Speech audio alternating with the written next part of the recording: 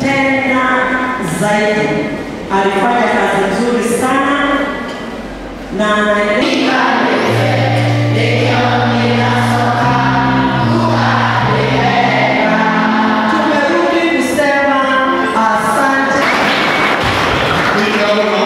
there's so much insecurity in our country, Kenya. Not only now in the sides of Turkana, this time it is all over the country. There's so much mugging that is going on in our republic. But I thank God and I thank Kenya Kwanza government now that we have a new Inspector General, Kome. Last week, he told us in Parliament that he's going to do what it's supposed to be done to make sure that this thing will come to an end. I know the thugs are using Bodabodas. They are finding or they are waiting for anybody walking back home, and they are attacking them, and they are coming many. And you know, Bodaboda can go through very small, narrow roads. So we are trying to tell our policemen, we know if you want, you can do it. And that's why I want to congratulate the policemen from Thika. When you do good, we say you have done good. The other day, you are able to arrest those ones who are mugging the people of Thika, and you brought them to book. Even right now, moving forward, I am asking all the policemen, wherever you are, it is a calling you are given by God. Please provide security for our people, especially now that we are headed to festive seasons. People are not safe. It is us, it is you people to give us confidence that all is going to be well. And to the citizen of Kenya, please, if you know somebody somewhere, or your neighbor, or somebody from the other village, you know these boys. Even if you not be able to say their names because you're going to be victimized, write a private paper, drop it at the chief's office or the police headquarters offices. Please tell us whoever they are so that we can go for them. Yeah, we agree. In the recent past, we have had issues with insecurity, but now we are hoping in coming days things will get better now that we have a new IG in office. Number two, this many cases, mostly there is use of Bodaboda in it. So I'll suggest those genuine Bodaboda users should align themselves into circles so that we are able to identify the genuine Bodaboda users. I would also like our police officers to be empowered to have Bodabodas so that it's efficient for them. I'm a leader in Gatondo North, was contesting for the Gatondo parliamentary seat in the last election. I'm still a leader, that's why I'm here. And I would like to comment about the issue of insecurity in the country. In the recent past, like 1 month ago, there has been rampant cases of insecurity, both in towns and in the villages. Like in Gatondo North, we have had thefts in relation to livestock, in relation to household property.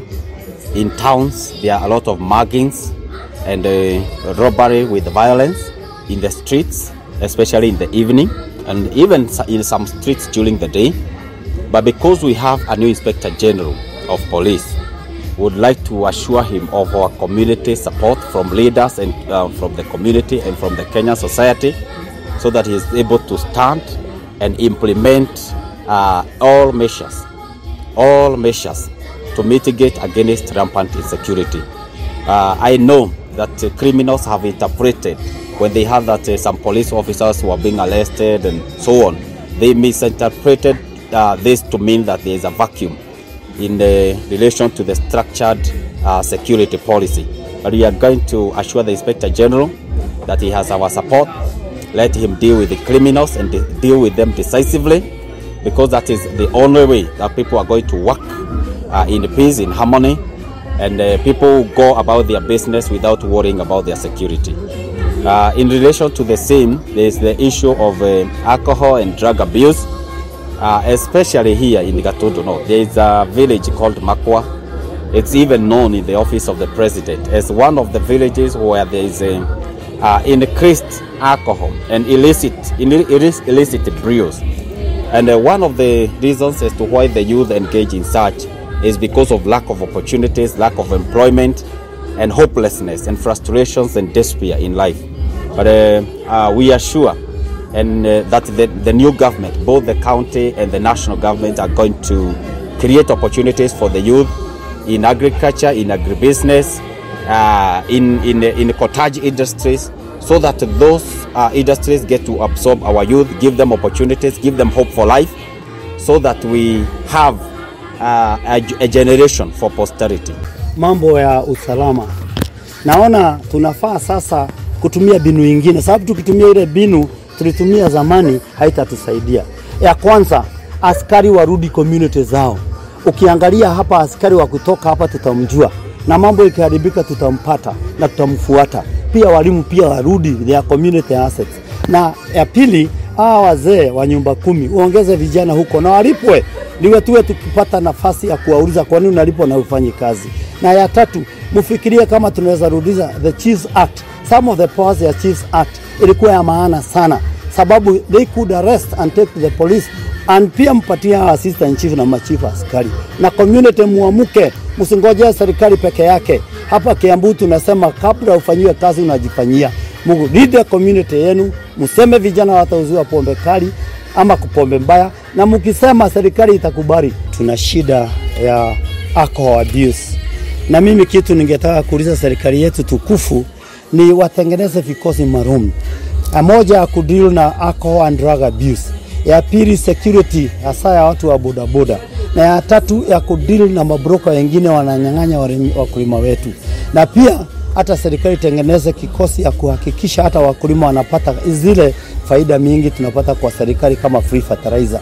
Mimi ningeuliza serikali yetu msikome, bottom up iwe ya kutengeneza kule chini, ndio mtu akae nchi yake akiwa huru na akae nchi yake akiwa anajua kesho na tegemeo la kesho.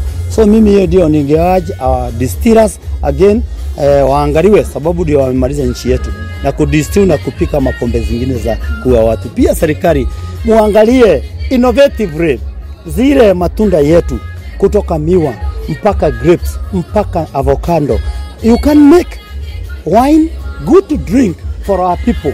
Kama Italy wanafanya hivyo, Spain wanafanya hivyo, Mexico wanafanya hivyo, France wanafanya hivyo. Kwa nini tujifanye watu wataendelea kukunywa, lakini wakitengenezewa kinywaji maalum, kinywaji mwafaka, wataacha kukunywa hiyo sumu ya kuwaua. Pia kama hapa Makwa, kwa nini tusifunge hiyo mto kutoka Thika kwenda juu? That is the brewery for Chang'aa and bad and illicit Chang'aa. Kwa nini situfunge hiyo mto na stima, na serikali ipange hiyo mipango, na pia wa Mugudoko na pahali pengine. Mimi naomba serikali yetu come and help transform the community, make our youth busier, and this hustlers fund isiwe kama ile ingine ilikuwa ya Uweso. Wajamaa waungane pamoja na wapatiwe kazi ya kufanya, na hasa mkope the Israeli kebut system, where young people go in the morning to work and they are paid by the government, and the milk is sold to pay them, if it is tea, if it is anything. Regenerate and retransform our community through the institutions that exist.